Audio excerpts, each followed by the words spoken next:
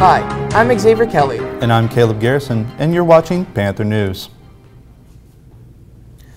Student Council is selling homecoming shirts at all lunches for $10. Hurry and get your 2017 homecoming shirt before they are sold out. Remember, tomorrow's Tacky Tourist Day. Remember, FCCLA will have their first meeting next Tuesday. To get a fair ticket and go to the fair October 10th, you must pay your dues, $30, to Mrs. Walker's room or Mrs. Allman's room by September 22nd.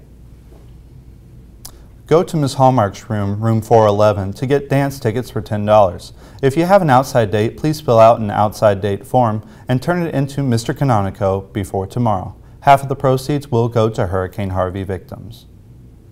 Picture Day will be tomorrow in the auditorium. Dress your best for the best picture. Underclassmen will be in their English class when pictures are taken, and seniors can take your pictures during a free period or anytime you can. Yearbooks are on sale for the lowest price all year. You have until September 15th to get the yearbook for $60, and if you personalize it, you can get 4 free icons. Order yours today at JustInsYearbooks.com or with Miss Bunch in room 171 during advisory or 4th period. Friday will be the last day that HOSA applications will be accepted. If you are interested in joining the art club, then you need to come to room 430 tomorrow during the advisory period.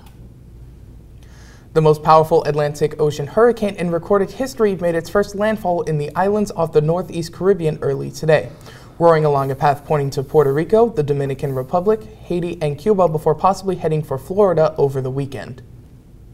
Russian President Vladimir Putin urged the international community to hold fresh talks to try to resolve the North Korean crisis, warning that progress would be impossible without a commitment to dialogue.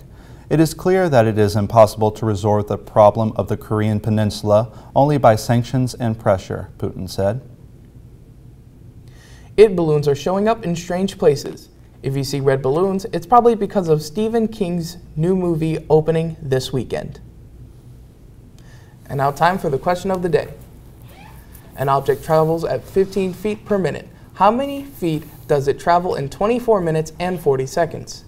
A, 360 feet, B, 370 feet, C, 367.5 feet, or D, 600 feet. And now time for the trivia question.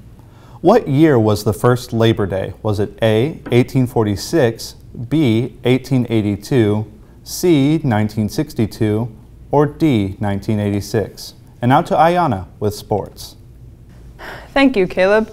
Dallas Cowboys running back Ezekiel Elliott is eligible to play in Sunday's season opener against the New York Giants, even though an arbitrator upheld Elliott's 6-game suspension handed down by Commissioner Roger Goodell that stems from a domestic violence case. The Rangers and the Braves were rained out last night, so they'll try a day-night doubleheader today. That's all for sports. Back to you. And the answer for the question of the day is B, 370 feet.